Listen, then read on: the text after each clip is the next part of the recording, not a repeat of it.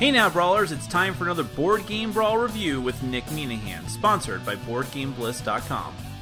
Today we're going to take a look at Mythotopia from Martin Wallace and his company Tree Frog Games. Now, I had only ever played one Martin Wallace game before I played Mythotopia and another new game from Martin Wallace called Onward to Venus that I'm reviewing concurrently with this.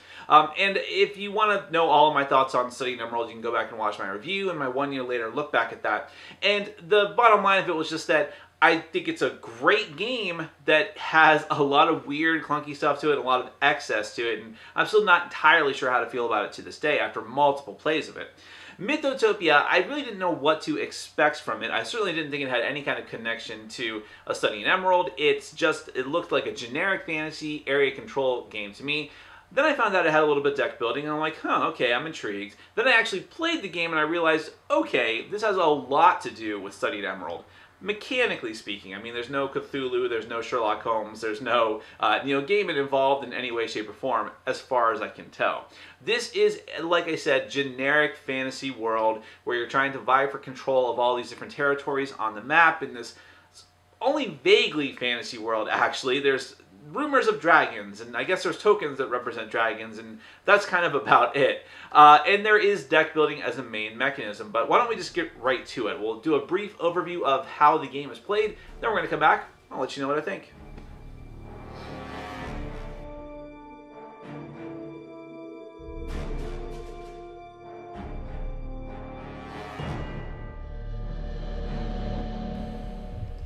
Alright, I'm going to give you a brief overview of Mythotopia. This is a competitive game for 2 to 5 players.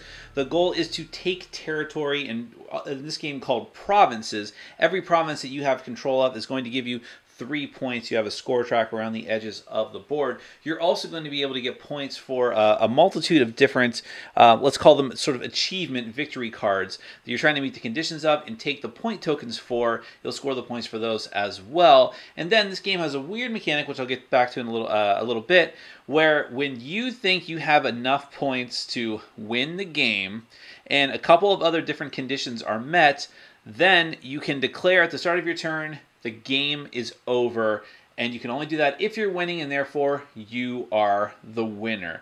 We'll explain all that in a second, but first a little bit of setup. So you have the board here with all the different provinces, and we'll go ahead and just take a look at that. Each of these provinces at the start of the game has neutral forces in them. That's what those numbers represent on the board. The symbols on there like shields and grain, those represent the different symbols that could be on the province card corresponding to that particular area. And those are resources you're going to use with the deck building portion of the game in order to take certain actions. Now you also see that there are hills, which are going to be harder to traverse, and seas, which only ships can traverse. There are mountains, which are intraversable. You'll have to go around those. And then these purple tokens out here have to do with specific victory achievements. So we're going to get back to those in a minute. But you'll have the board laid out here, and then you're going to have your tokens. This is a setup for a 2-player game based on the number of provinces that you have control of. So at the beginning of the game, each player is going to get 11 province cards. Each province card is going to key into one of the provinces on the board, and it'll show you right there the name and the resource associated with it. And each player also gets a hand of 4 cards. It says 5 in the instruction booklet, but that's a misprint. So the 4 cards that you have build, which makes sense. It's going to let you build stuff. In this case, it's going to let you build cities in a territory you control, or roads, or castles potentially. These are the amount of stone symbols you need on the cards, and then it says that it requires an action, one of your actions on your turn. And each turn you should get 2 actions. Now the thing is, every card can only be used for one of 2 things. So you can actually use the build card as a stone symbol for another action you're taking, but then you won't be able to use this card to build. It's one or the other. You also have a ship. Same thing here. You can use this card as a ship or as grain, or you can use it to actually invade across a sea area, which lets you put one of your ship tokens. Well, I'm sorry, that's the other thing, is that you can choose to put one of your ship tokens down on the board, or you can take an existing army and let it invade across one of the seas. Next, you have the market card, who doesn't have any kind of special ability, but the main benefit is that you have all three of the different types of symbols. You have stone, you have gold, and you have grain. And then finally you have the army card, which has 2 shield symbols and a gold. Now over here to the side you have all the different improvement cards. Improvement cards, you're going to start the game with 16 of them, and you're going to be able to purchase them as one of your actions by spending one of the gold that you can produce from one of your cards and taking it and putting it into your deck, because this is the deck building game. In a deck building game you have a hand of starting cards, which in this case is the colored cards keyed into the different player that I just showed you, those 4 cards, plus the province cards that you start off with. In a 2-player game, it's 11 cards. And then you may potentially be able to buy these improvement cards, and you'll eventually shuffle them up, use them, then draw 5 at the start of your turn, and so on, if you're familiar with deck building mechanics. But just to take a look at some of these, you have ones like Gold Mine, which affects your reserve. Once per turn, you can play any one card and have it count as 1 gold. You have another version of the army card, which is just the same as the one that you have, but it's just another version for that you have in your deck, because it'd be very powerful if you're attempting to go for military more than anything else. The portal card is going to let you use it as a grain, but you can also substitute for a province card when invading, and you may invade any province on the board. And then the last little bit of setup stuff I'll explain are the victory point cards. Now there are victory point cards that are always in play, the roads, the castle, and the city, but then there are other ones, these 4 that are randomized, the 4 purple ones. So the ones that are always in play, the roads, castles, and cities, anytime that you build a road, you're able to take one of the tokens off of this card, so that's going to give you 2 victory points. Same thing with the castle. If you build a castle, you'll be able to take one of those, and when you build a city, which requires that you've already got a town or a village in one of those regions, then you can build the city and take one of those. Remember, you need to build card and the necessary resources in order to do that. Then you have these randomized ones, so we'll just go over these. Here be dragons. Now out on the board you have these different tokens with the dragon symbol on it. And whenever you invade one of these territories, which is very difficult to do with the dragon in it, when you are successfully able to do that and take control of the territory, you'll remove the dragon marker, and then you get to take one of those dragon victory point tokens. It's the same thing with the rune stones, although those are much easier to take. It's basically just looking at whatever the neutral number there is and taking control of that. Then you have a couple other ones out here. You have Defender of the Realm. You can take one whenever you successfully defend one of your provinces from an enemy attack. And Roadside Inn. Whenever you build one of the roads, you can also spend a coin and take a victory point from here. And there are other cards that are in the game that can give you victory point cards that may potentially be in the game that will have different altering effects. While we're over here pointed in this direction, this is the red player's component. This is the reserve card. Now the reserve card is going to start off with that 2 uncovered. There's actually an alternate side for a different variant in the game, but we're not going to cover that. This has city tokens on 4 of the 5 spots. This means that at this point your reserve is 2. But as you build cities out on the board, your reserve is going to grow all the way up to 5 potentially. On your turn, one of the actions you can take is to stow any cards that you want from your hands up to the limit of the number that's on the card currently into your reserve. This means on future turns they're not in your hand, they're not clogging up your deck, but you can use them at any time so long as they're there during your turn. Here are the stacks of the different tokens that the players have access to. So I think at this point the best thing to do is just to go through the turn order and describe the different things that you can do. Remember that this is a deck building game, so those rules still apply. You'll have your deck of cards, you'll draw 5. If you ever have to draw more, you'll reshuffle your deck, and then at the end of your turn you'll draw 5 more. So the different actions you can do, one of them is to invade a province. In order to invade a province, first off you need to have the province card that is keyed into the area that you are trying to invade from. As you can tell, there's no armies actually out on the board. It's just assumed that your troops are constantly on the move, trying to take control of this generic fantasy world. So you'll have to have the province card that you want to use to invade from. So let's say that I'm trying to invade from Margins, which is all the way down here in the corner. This is one of the territories that I have control of. And then I'm going to have to use at least a couple. First off, I'll choose the territory that I'm invading into.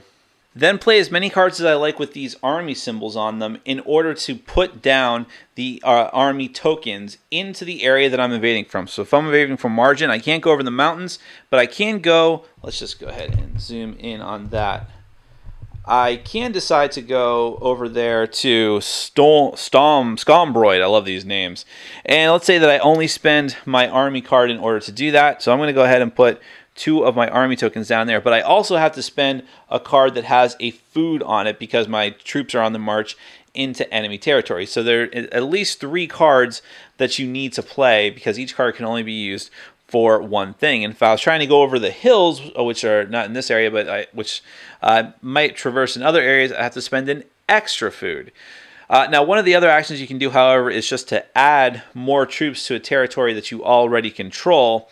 But I don't technically control this area yet because I haven't actually declared victory there. So once I have a number of tokens here, if I ever beat the neutral force number that is here, then I'll be able to claim victory. So at this point, I still haven't yet because it's 2. But let's say on a future turn, I'm able to put more tokens down there. At the start of my turn, as the very first thing that I do, I can declare victory in that area, in which case I take back my army tokens, I put out one of my village tokens, and now that area belongs to me. I can even upgrade that to a city with my second action if I could. Now, if it was an enemy, an opponent's card or an opponent's region, it would be the same process except that your opponent would have a chance to respond by putting down armies of their own. And every time that you gain control of a region, you successfully declare victory there. Not only do you gain 3 points for having control of that region, and if you swipe it away from an opponent, they lose 3 points, but you're also immediately going to take the province card associated with that region and put it into your deck. Even if it's in the other player's deck, they have to give it to you. Also, if you want to invade across the sea, you have to actually use a ship card that lets you invade across the sea, assuming that you have ships there.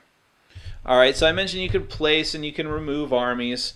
That's one of the things that you can do on your turn with one of your 2 actions as well. You can choose to end the war, which I already mentioned. You can buy armies and ships. So eventually the tokens that you have are going to run out and not be enough potentially for your armies and ships, depending on how warlike you are. So you may want to use coins on the cards that you have in order to actually buy more ships and more soldiers from your general stock that you don't have access to and add them to your available stock.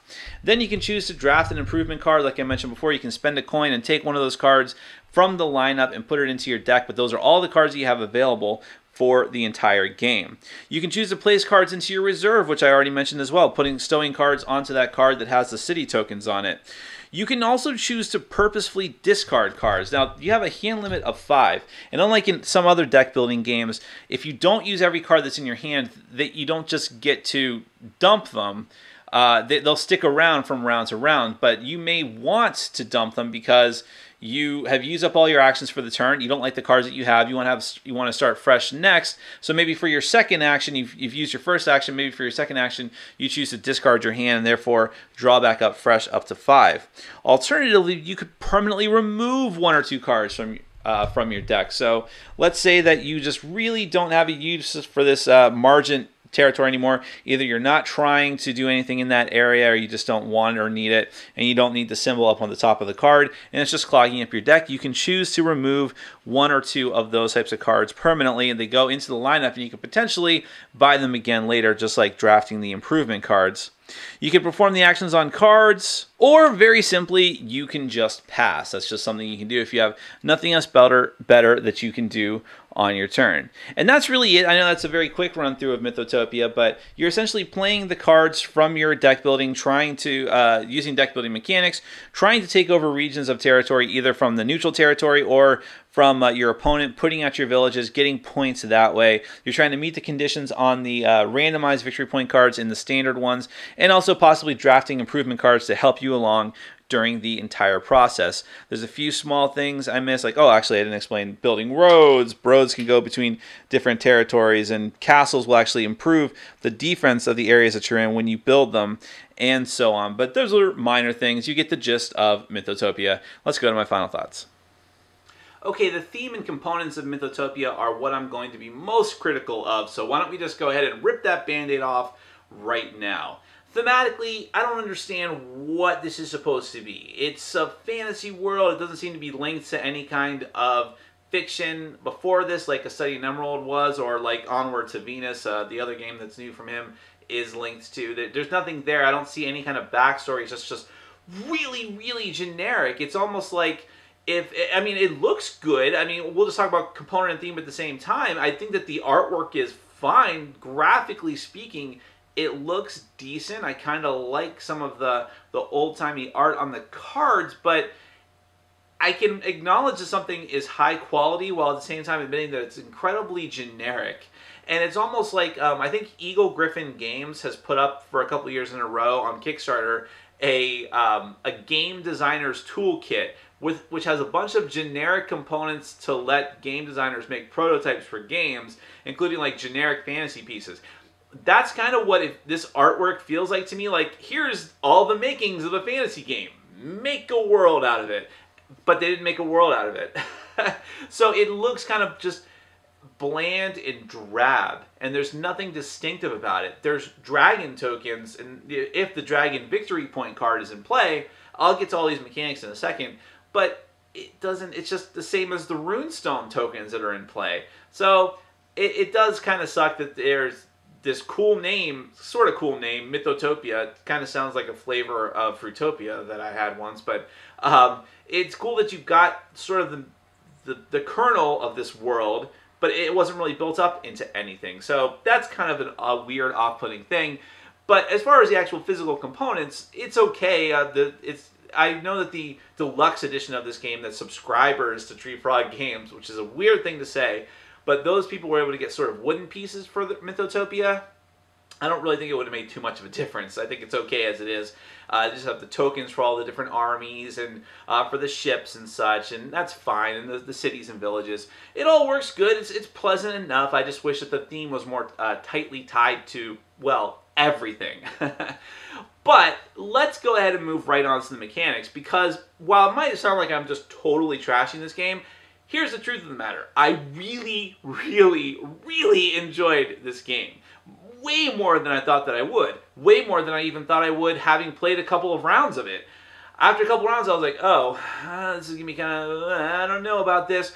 By the end, I was dying to play again. And I played again, and my thoughts were confirmed. I was like, this is great. Now, I mentioned in the beginning of this that this was suspiciously similar to Study in Emerald in everything but theme.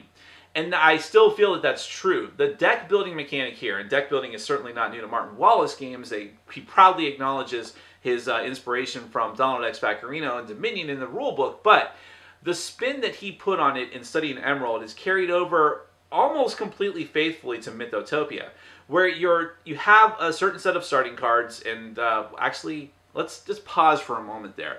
I'll give a word of caution that just don't fall into the same pitfall that my group ran into the first time we played, which is that several times in the rulebook it refers to 5 starting cards, but there's only 4 starting cards. It's a misprint several times over, probably an artifact of an earlier point in the design period of the game, but it's not acknowledged anywhere. We had to go on Board Game Geek where someone finally said, yeah, it's a misprint.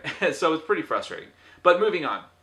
So you have your starting hand of cards like any kind of a deck builder, and you can get more powerful cards into your deck, but how that's done and how you actually use the cards is very similar to A Study in Emerald. Each card having different symbols. You can only use a card for one thing, and then you use that for the actual area control of the game, which is actually similar to trains as well. But in this case, you're putting out armies or potentially ships onto the board, and hoping to take over that area and put out more tokens, including you go to villages first, and then potentially upgrade them into other things by building on top of them. But again, you're using all this through the cards that you start off with and cards that you purchase that have different symbols that can only be used for that one thing. I really enjoy that aspect of the game, and it's tied in really in a neat way with the area control, where it's essentially a back and forth. It's not like outright combat, like, okay, I declare combat, let's see who has the higher total. No, it's you flood an area, you invade, and that's what it's called. You invade an area with your troops. If you have enough troops, you have to potentially build more troops in order, if you really want to have a powerful force. But you invade an area with your troops, and then hopefully by the next turn, the first thing you can do on your turn, it has to be the first thing, is declare victory. Now, if it's a neutral area, you just have to surpass the number and you're probably fine. You'll probably do it.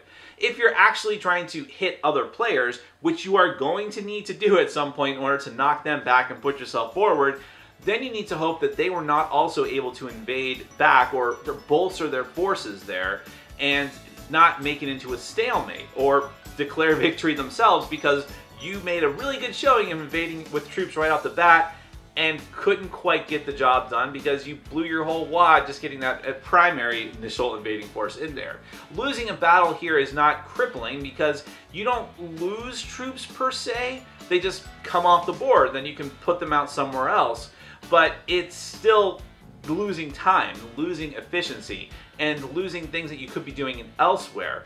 I think that it's possible in this game to just invade neutral territories and get a lot of points that way, but again, you're still wanting, there's that temptation to take out your opponent because not only are you taking out one of their territories and denying them a points, you're gaining points as well. It's this constant swing back and forth, and I know that it can sometimes feel like you're just keeping track of the territories you control and it doesn't really feel thematic like gaining points. Well, not really thematic, but it's not a point salad game in the sense that there's not all these different things that you can do to get points. There's really only a few things, which can feel a little stifling at times, but I enjoyed the back and forth of taking territories, trying to hold them, occasionally splintering off and trying to do new things, like the victory point cards, and that's another really interesting aspect of the game.